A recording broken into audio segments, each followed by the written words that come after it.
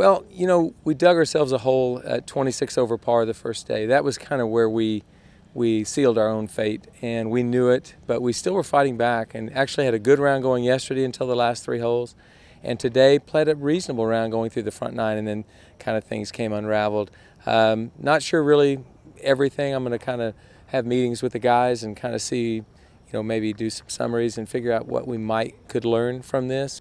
I feel like these guys gave it everything they could possibly give me this year, so I'm real happy with their effort, happy with the way they grew together as a team. That's real special when a team grows and to love each other as much as these guys do. Yeah, that's my first recruiting class, and they'll always be my first recruiting class at Baylor, and so proud of them.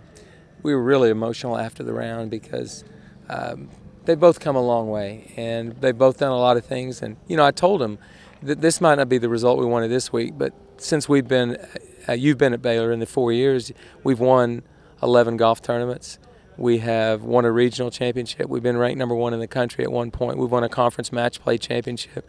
And they've been ranked consistently in the top 25 that entire time. And in 2 years, we finished in the top 12. So, and made match play at the national tournament. So Braden and Garrett didn't finish on the note they wanted to, but they have nothing to be ashamed of. Amazing. So proud of them. And like I said, they'll always be my first recruiting class at Baylor.